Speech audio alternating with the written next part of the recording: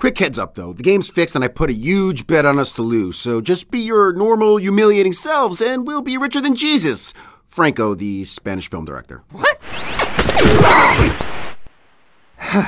Why do I hang out with you assholes? Don't drink that. It's a roofie cocktail I made for the cheerleaders. Alright, we only have to lose by a couple points, so let's make it look good so nobody gets suspicious, okay? Ooh, let's pick past one. I hear that play's unstoppable. No, we want something very stoppable. Let's do run one, okay? Let's go.